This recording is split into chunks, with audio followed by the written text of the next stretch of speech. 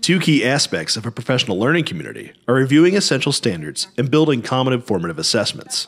In this video, a third grade teacher team from Reagan Elementary uses old test questions to create a common assessment that meets the rigor of new Common Core state standards. Okay, so from our last meeting, we were talking about how our focus right now is on fractions in math.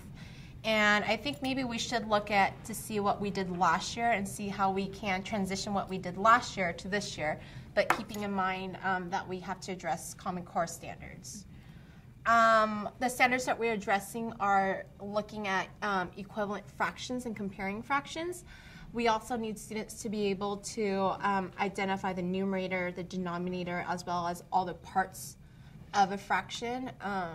So let's look at last year's test. Yeah, because last year I know we didn't have the numerator and denominator. Okay, so we need to add numerator and denominator for sure. I know that last year when they compare fractions, they only looked at pictures, so we need to make sure there's numbers when we're comparing fractions. There wasn't any open-ended questions on last year's test either. And that's huge with Common Core. We need to really make sure that students are given the opportunity to demonstrate knowledge by writing their thoughts down. Right. So maybe we should just transition to possibly looking at some of those. Performance tests? Yeah. So if we look at part 1, it's called the school garden. The 4th, 3rd grade classes at Jefferson Elementary School are planning a garden. Use the garden space below. Show how each class can have an equal section of the garden. And then that has 4 questions that go with it. And the students have to draw the picture and then write the fraction of the garden that each class plants. Let's see, where would that fall under? That would fall under the 3NF1. So we could definitely use that part. So 7 is still part of part 2. So then on Wednesday, Class C planted tulips in their section of the garden. So they're adding 1 more, 1 4. Maybe before we get to that though, maybe to help address like the NF.3, the equivalent fraction, maybe we should ask them if 2/4 is equivalent to what fraction, but not saying that, to say class A and B together also makes maybe what's another way we could another way we could write that fraction. Okay. So that way we could. So should we divide 6 into part A and part B?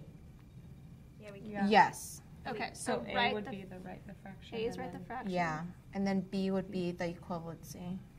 Should we write anything with the pictures of labeling? Do we want? I would make. Are we gonna put that points?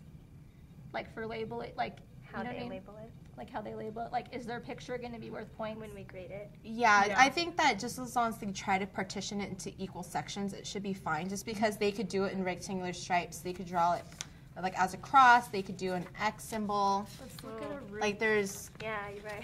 different ways they could do it. And then here's a student work sample. So like. There's another one. Oh, I have the same copy. Just kidding. This is. See, like they could partition it several ways. Yeah. Like all of this. I think we leave it up to them, and then that way. Whatever makes the most sense. That way, it's a little bit. So as long as they, we'll just give them points as long as they showed work. As long as it's 4 sections. Yes. Equal parts. Yeah. I think that would be sufficient. But this is interesting because look at how they drew their own inside the box. Yeah. Where like we think of it this As way. in utilizing the figure that's given. But they still partitioned it correctly, so they would still earn points. Yeah. And then down here. See, like right here, they wrote it as equivalent, but I think if we don't ask them, they won't do it.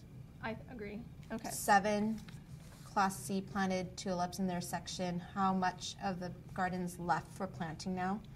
I don't know if that's necessary to do because that's subtracting. Addition, subtraction. And that doesn't really address the standards that we're looking at as our essential outcome. So maybe just get rid of that. Okay. I think something that will help us a little bit is like how they scored it, like giving it points, like a level of 1.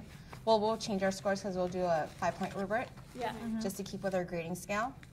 And if we assign points for certain levels, like if they scored a certain amount of points, it's a 5, 4, 3, 2, 1. We just have to make sure we decide the breakout points for each section. When they do like the DPA, they get 2 separate grades. So they get the multiple choice grade, and then we grade the performance task separately. So we should just do that then if we want to have a keep it similar. And then that way we can see maybe kids do well in the multiple choice portion, and we could flex on that. And if they struggle with the performance tasks, then we can see what sections they're struggling with. Is it the writing? Is it the justification? Do they not understand That's a good idea. the questions? And that way it'll be a little bit easier for us to determine where they're at ability-wise. We have some fairly simple ones like this, just stating whether or not they're equivalent. They're equal. Yeah, and then I like this one because they have to actually look at the two figures, and then they have to write down the fractions for each. So, yeah, so they're actually going to have to address both standards. Like they have to know the numerator and denominator, how to represent it, and then to then understand tell that if they're it's equivalent. I like Right. that. That's a harder question. That's Yes. combining it. So we'll start with the easy. Or maybe we'll have like one of this or two of these, and then like two of these for sure. There's 10 questions for the multiple choice portion. So we'll have this, we'll work on this during prep, and we'll bring it for the next meeting, and then just to make sure there's no errors and make sure that we address all the standards that we set out to address.